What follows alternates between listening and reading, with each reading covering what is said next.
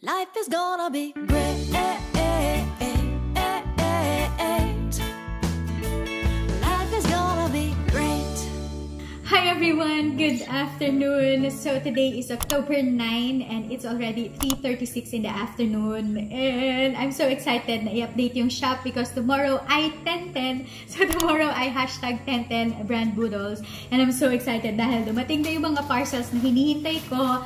And tomorrow ko din ila-launch or ipopost yung mga bagong items sa ating family shop. So napakita ko na yun sa aking previous vlog, yung mga aesthetic cards na pwede nyo gamitin sa na pang-decorate ng inyong mga walls or kaya kung meron kayong vanity table or kaya mga study table, pwedeng gamitin yan pang-decorate. Grabe, sobrang gaganda ng mga aesthetic cards na yun. That's why tinawag siya aesthetic kasi sobrang gaganda talaga ng mga decorations. So yan, mag-unbox muna tayo pero while doing that, I will drink my coffee. So samahan niyo ako today.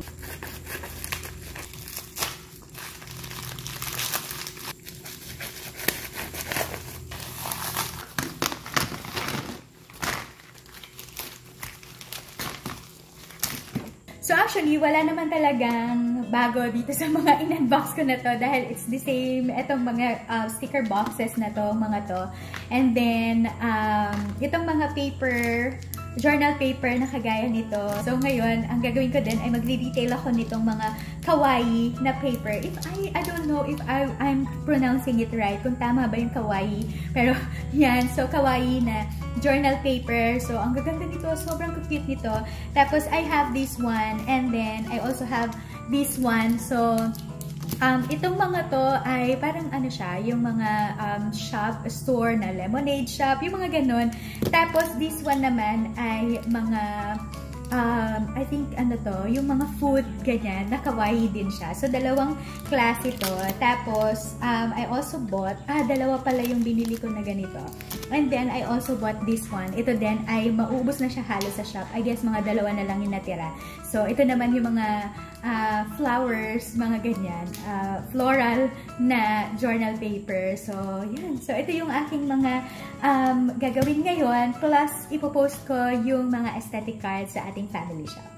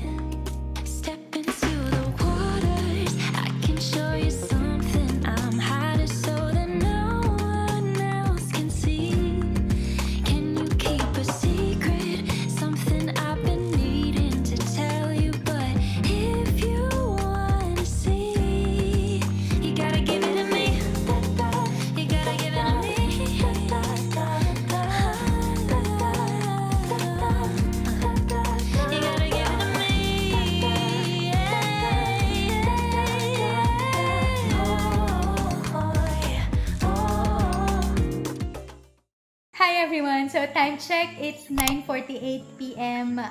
So, kakatapos-tapos lang kasi ng discipleship group ko with the wives.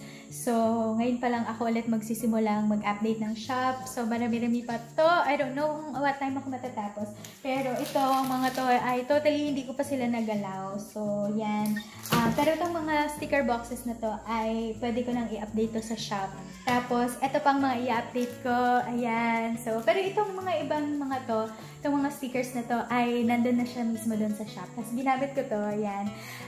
Itong organizer na to, ito yung organizer sa labas ng bahay namin na pinaglalagyan namin ng mga alcohol, ng disinfectant. So, ginamit ko muna siya para sa shop. Tapos, bibili na lang ako para dun ulit sa labas. Pero nandun din naman yung mga alcohol pa din. So, yan. Para at least nakatayo yung itong mga ganitong klaseng stickers. Kasi wala pa ako yung pansabit or yung sinasabit lang yung mga stickers. Kaya ito may mga hole. Yan. Kagaya yan. Para sinasabit lang sila. Pero since wala pa ako noon at meron lang naman akong available na organizer dito. So, hindi mo na ako bumili.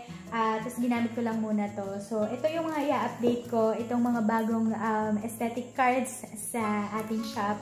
So, itong mga to yun. Sobrang gaganda nito, guys. So, tingnan nyo na lang sa shop kung ano-ano yung mga design na meron tayo doon. So, yan. Ito, nilagay ko lang dito. Tapos, ito yung mailbox actually ito ng mga bata. So, hindi naman namin siya nagamit. So, ginawa ko na lang. Dito ko pinatong. Tapos, dito ko nilagay yung mga pang-packaging na ginagamit ko para at least nandyan na sila lahat. So, dito ko ilalagay yung mga thank you cards ng shop. Tapos, nandito yung mga masking tape, tapos scotch tape na ginagamit ko din for packaging. Dito sa kabilang side, wala pa akong plan ko ano yung lalagay ko. Pero definitely, magkakalaman din yan sa mga susunod na araw. So, yan. So, mag-update lang ako. Magkakape muna ako. Tapos, kailangan ko kasi ng caffeine after ng discipleship group. Medyo nawala na ako ng energy. So, kailangan ko ng caffeine. Kaya nag-uminom na ako ng kape. Pero, ewan ko kung makakatulog pa ako maya-maya. Pero yan, so, yan. Actually, update lang din sa kaninang ginagawa ko ng mga stickers. So, tapos ko na halos. Naubusan lang ako ng plastic na ganito. Pero, yan. Ito lang naman yung mga, ito na lang naman yung mga stickers na hindi ko pa nabalot. So, yan yung update sa kaninang ginagawa ko. So, now, hanapin ko muna doon. Para sa shop, para sa 1010. I've been waiting for the longest time. I've been trying. Can't shake this feeling I've been holding on to. I've been trying. And I notice you've been pacing like I do when I'm removed from my own mind. Baby, we're more alike. And I wonder if you're feeling opportunity to come with me tonight. What you see will stay with me. What you see will only stay with me. What you see will stay with me. Run away with me. Step into the waters. I can show you something. I'm hiding so that no one else can see. Can you keep a secret? Something I've been needing to tell you, but if you wanna see, you gotta give it. Okay, so time check, it's 11:18 p.m. Konti na lang oras and magka 10:10 sale na tayo. Grabe, ito yung pinaka malaking or biggest sale na ginawa ko sa Graceful Homeschooling Family Shop. So, natapos ko na. Ayan na yung promo. So, i-visit nyo lang yung Graceful Homeschooling Family Shop or Graceful Homeschooling sa Shopee. Yan. So, natapos ko nang i-post din pati lahat ng mga bagong products. So, papakita ko sa inyo yung mga items natin. So, ayan. Nakita nyo yan. Ito. Tapos, itong mga to. Ito yung mga bagong aesthetic cards. And then, look at the stash. So, ayan na yung mga sticker boxes, pati yung mga nire-retail na mga stickers. Grabe! Hindi ko akalain na ganito magiging karami yung mga stocks natin sa family shop. Pero sobrang happy ko talaga na padami ng padami yung stocks natin. Kasi nga, madami-dami na din yung mga umu-order talaga. So, thank you so much for supporting our family shop. And I think I have to end the vlog here din. Kasi gising pa rin si Zion. Hindi pa siya natutulog kasi kailangan niya ako para makatulog siya. So, yeah. So, I'll end the vlog here. Thank you so much for joining me today, for tonight, hanggang ngayong gabing ito. Thank you so much, and I hope that I'll see you again on my next one. God bless everyone. Bye! Good night! See, I just read